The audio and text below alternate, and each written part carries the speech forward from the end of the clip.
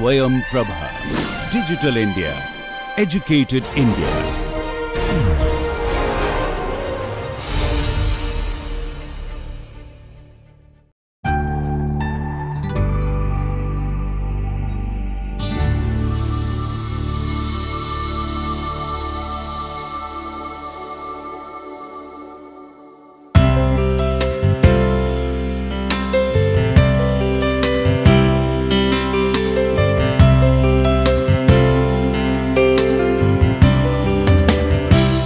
Welcome friends to this course on thermomechanical processing and thermochemical processing, and this will I hope will help you in understanding the whole thermomechanical and thermochemical processing which is used in the industry.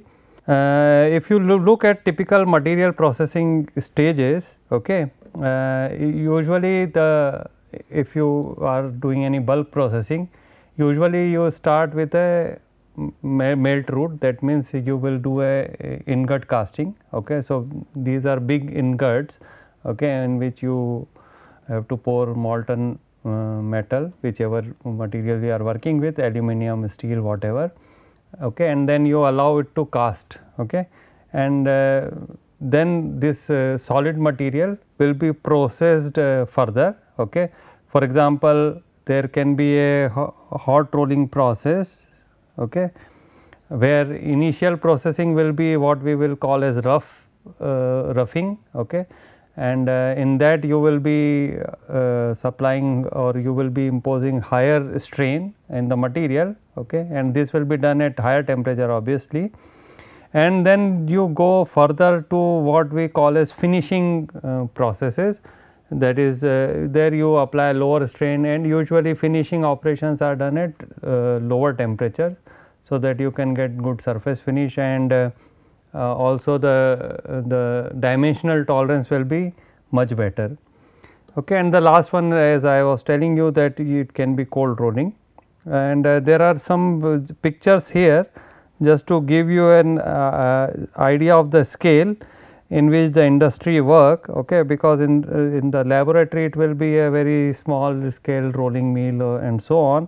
Okay, so these are rolling mills, and you can see that these are continuous rolls are there. So the strain will be imposed in multiple stages in the material. You do not want to impose very high strain in one go. Okay. Similarly, this is a process where the molten metal from this ladle is being poured into the ingots. Okay. So again you can see the size. This is the size of a man standing there controlling the whole operation, and the size of the ladle and ingot, and similarly the size of the rolling mill. Okay. That gives you an idea of the scale in which industry works. So it is always a challenge to do experiments in the laboratory scale and kind of implement them where the processing will be done in a bulk condition, and control of temperature, strain and strain rate will not be that precise. Okay. And to that we want to give some suggestion that if the processing will be done like this, it will be you will get better properties, better microstructure and so on. So actually why we do thermomechanical processing? Okay. The thermochemical part will be introduced to you by Professor Swayam Prabha when his lectures will start. After the lectures on thermomechanical processing will be over after 30 lectures. So before his lectures will start, he will give you a brief introduction. Okay. So I am taking right now the thermomechanical processing introduction right now. And the objective of thermomechanical processing is first is to break the cast dendritic structure. Okay. So when you do any casting process, okay, usually the microstructure which you get is what you can see in this micrograph here. Okay. So these are called dendrites. Okay. So dendrite is a tree like structure. Okay. And you can see that there is a, for example, a central branch here, then there are secondary branches coming out of it. Okay. at different places you can see a main branch is going, and then there are secondary branches, sometimes there will be tertiary branches and so on.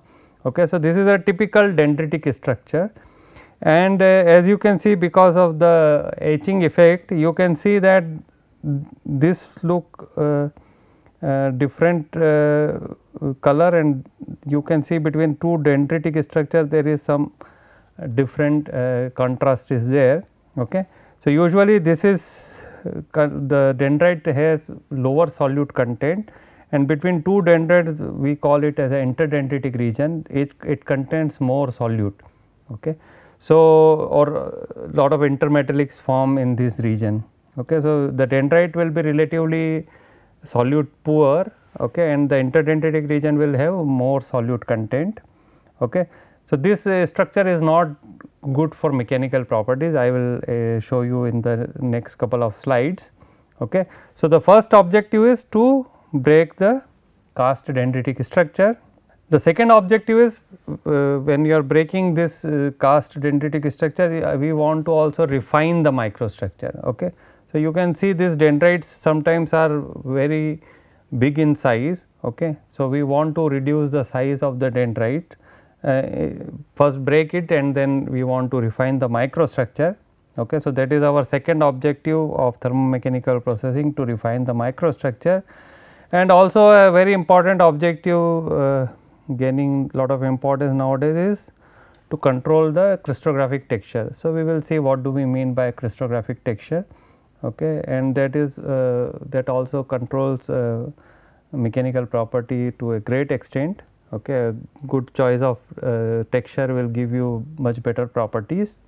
So, what is the problem with cast structure? Okay. So, they have dendritic structure, and as I told you, they have lower solute content, and interdendritic structure have higher solute content, and usually intermetallic phases will be there, which are brittle in nature. Okay. So, you can see this is a S cast structure of AZ91 alloy. Okay. And the dendrites are relatively solute poor, okay, where the interdendritic region, this is the interdendritic region, and this is my dendrites. Okay. They are solute poor. If you do a solutionizing, that means if you allow you take this material to high temperature, keep it for sufficient amount of time, then what will happen, this solute, because there is a segregation of solute, solute is having different composition at different places, there will be diffusion. Okay. And slowly if you see that the solute is now diffusing, and the thickness of this layer, if you see in the solutionized material, has reduced considerably. Okay. So, now it has reduced considerably, and the continuous network of interdendritic region, as you can see, these are all continuous, okay, without any break, that is now breaking. So, you have a lot of places where there is break in the interdendritic region. So, the first process for any cast structure is to redistribute the solute, okay, and have a uniform, more or less uniform or homogenized composition throughout the material. So, that is the first thing, okay, but still you have that dendritic structure there, okay, only the solute content is distributed. Okay. So, the next one is to break this dendritic structure, that is what is the objective of thermomechanical processing. Okay. So, if you look at the mechanical properties of the cast structure, as I told you, these are not very good, okay, strength and ductility will both will be very low, okay, and the reason is that cast structure contains porosities and cavities, okay, and also as I told you about dendritic region, and any crack can easily initiate on these porosities and cavities, okay, and once it nucleates, it can easily propagate through interdendritic region. Okay. So, as I told you, there is an interdendritic region which contains intermetallic particles, has a continuous first thing is has a continuous structure, and they are also brittle. So, once a crack is initiated, as you can see, this crack is going through this interdendritic region in a very nice fashion. Okay. You can see that this crack is growing through the interdendritic region, it is separating two dendrites, okay, And also as you can see in this micrograph that cast structure contains large number of cavities and porosities, okay, which can act as a nucleation site, and once it nucleates it can the crack can easily propagate through the interdentatic region. Okay. So, because of this the cast structure is always not considered a good choice for mechanical properties. Okay. However, in some cases where you cannot have any other way of fabricating a component, you use cast structures, but then you have to ensure that there are not very high stresses applied on the component. Okay. It is relatively kind of stress free, only the component is there just to because you do not have any other fabrication method to make that kind of component. The other reason to do thermomechanical processing is grain refinement, okay, and why we want to do grain refinement or microstructure refinement is to increase the strength, okay. And how the strength increase? Because of the Hall patch relationship, okay, which says that the stress will be dependent on the grain size to the power halves, and the grain size is in the denominator. Okay. So, that means if grain size is you reduce the grain size, okay, the flow stress will increase, okay, and you can see that effect here in the micrograph. So, on the x axis you have d to the power minus half is plotted, okay, and on the y axis we have stress, and you can see as we are increasing d to the power minus half, okay, that means we are decreasing the grain size, the yield stress of the material is increasing. Okay. So, this is the effect of grain size reduction. Okay. So, that is always what we like to have. How I can do the grain refinement? Now, as I told you, we want to do thermomechanical processing. So, this is the effect of thermomechanical processing on the grain size.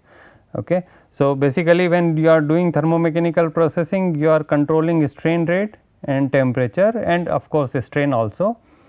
So, when you are deforming at higher temperatures, okay, and lower strain rate, then the grain size will be high or it will be more, okay. And both this effect can be easily captured by a parameter called Zener-Holloman parameter, okay, which has both temperature and strain rate. So, this is strain rate and this temperature, okay. So, when the strain rate is you are reducing, okay, and because temperature is in the denominator and as I also it is within the exponential. So, effect is exponential here of temperature. So, if you are increasing the temperature and reducing the strain rate, then the Z will reduce. Okay. If you are increasing the strain rate and reducing the temperature, okay, the Z will be more. Okay. So, higher strain rate, lower temperature will promote lower grain size, as you can see in this micrograph, in this graph, where on x axis ln of Z is plotted and on y axis the grain size is plotted, ln of grain size is plotted. You can see as the Z is increasing, okay, as Z is increasing, okay, my grain size is reducing. So, that is the effect of thermomechanical processing, that control of temperature, strain rate and of course, strain also. Okay. So, control of temperature and strain rate to refine the microstructure. So, if I do processing at lower temperature and higher strain rates, I will be able to get finer grain microstructure. Of course, there are other effects also we have to consider, whether if we are in doing this, whether we are introducing any defect in the material, then it makes no sense just to refine the microstructure if there are defects in the material, because the defects will bring down the strength and ductility both. Okay. The other part is, as I told you, about controlling texture, and the effect of that is shown here. Okay. You can see there are two cups which are drawn. Okay. So, you have a die and a punch. Okay. Punch is forcing the material to deform. Okay. So, in one case you can see a very nice cup is formed, okay, with a uniform surface on or uniform top, okay, whereas in this case you can see there is a formation of what we call it as ear. Okay. it is like our ear, okay. And the problem with this is that because of this formation of ear, you have more thinning in these regions, okay, wherever the ear is formed than these regions. So, this is thickness is lower and in this part thickness is more.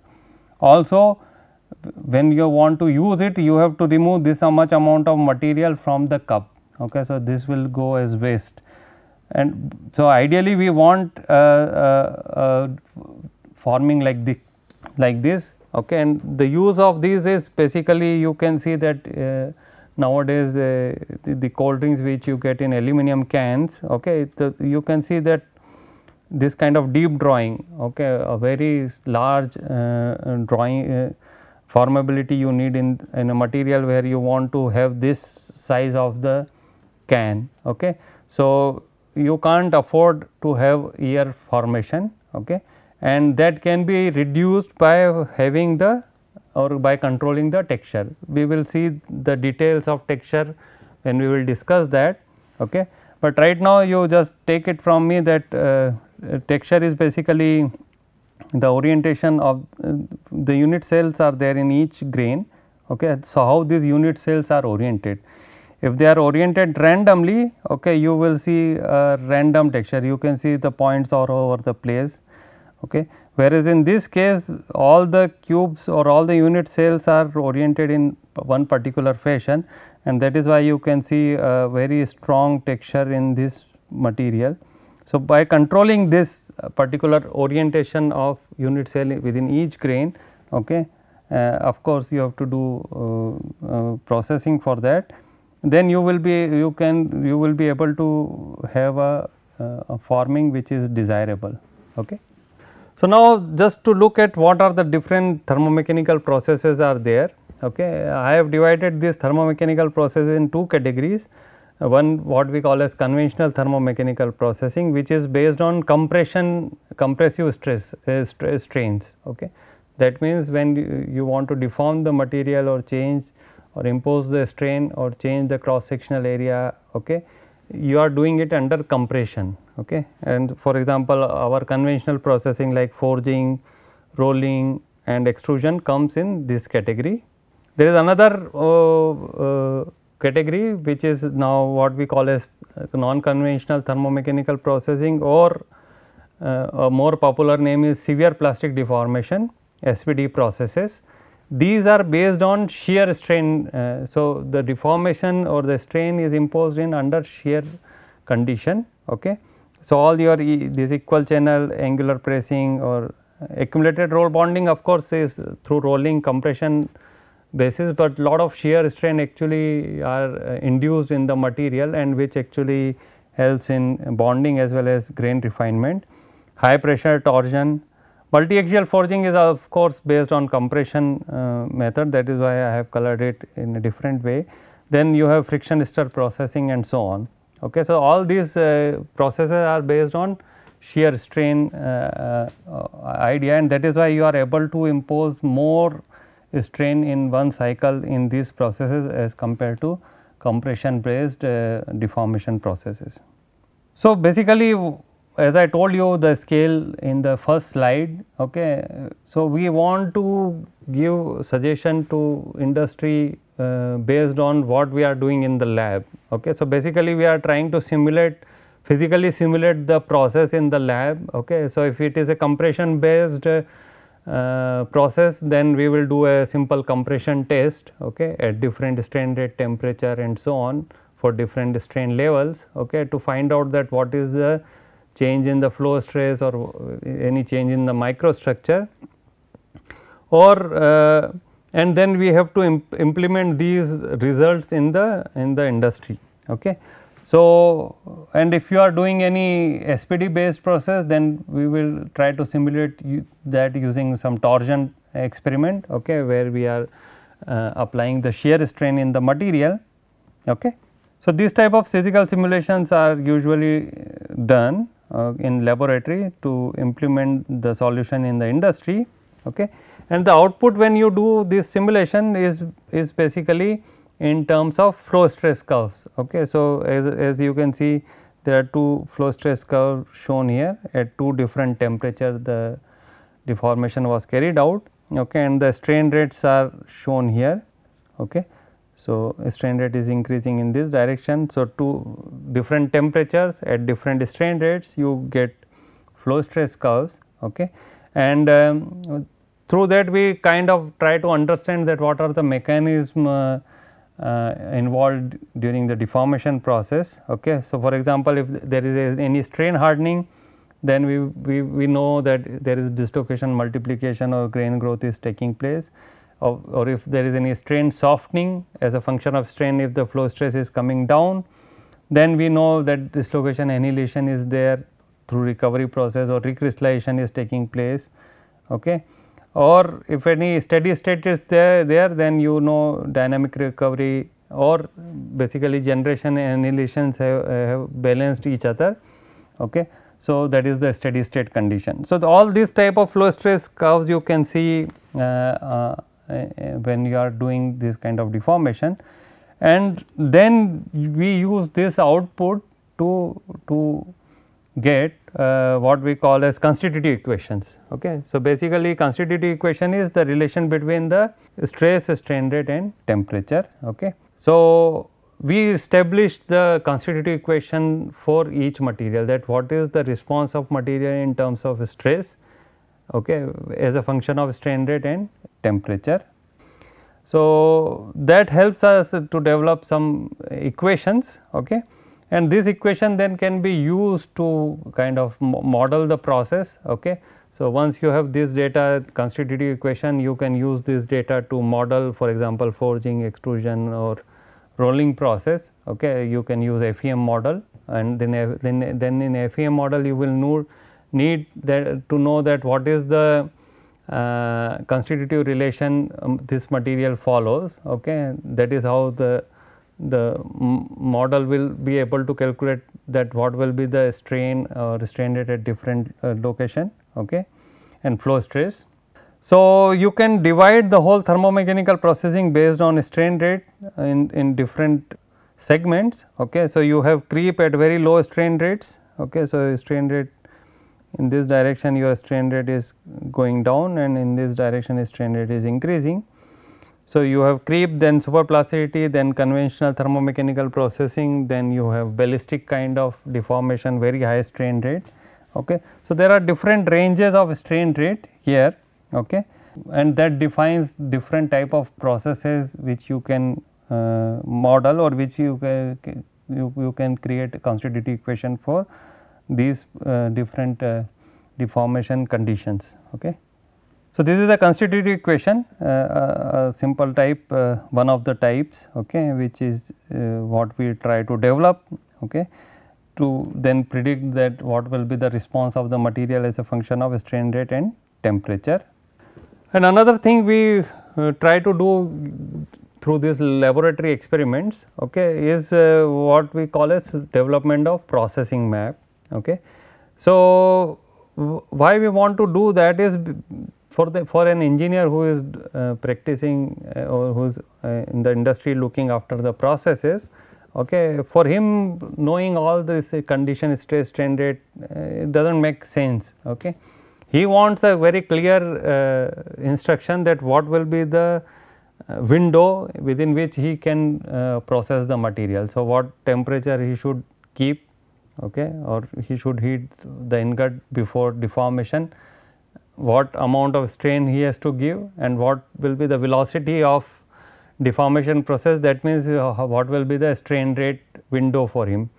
So, if we can get a window like that, okay, where we can get a defect free material, okay, and also which gives you a refinement in the grain size, that means it should have a recrystallization zone condition at that particular window, then that is the window ideally we would like to give it to the industry or to the process engineer.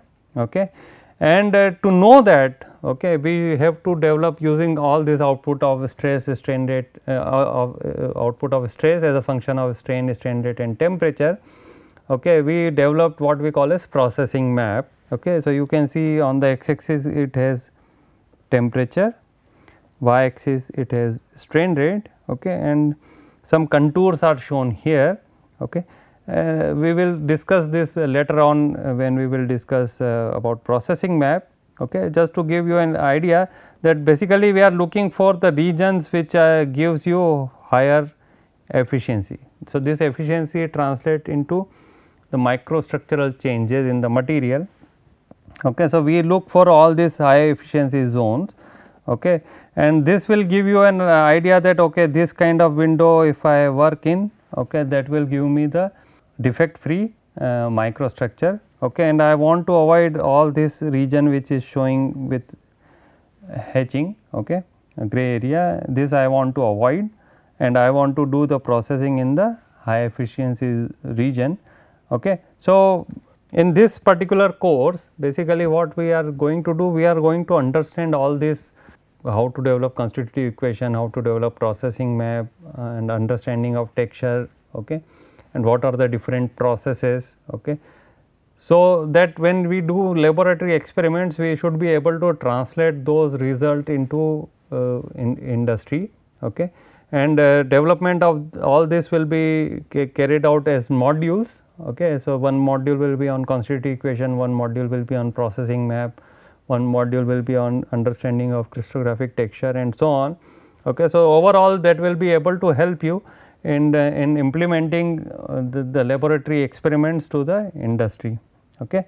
So, with that I would want to thank you for the attention to this particular lecture, okay, and I hope that you will be able to get benefit out of this particular course, okay, for your coursework as well as if you want to go in industry, or if any engineer who is already practicing engineer, okay, I hope he should be able to get some benefit out of this particular course.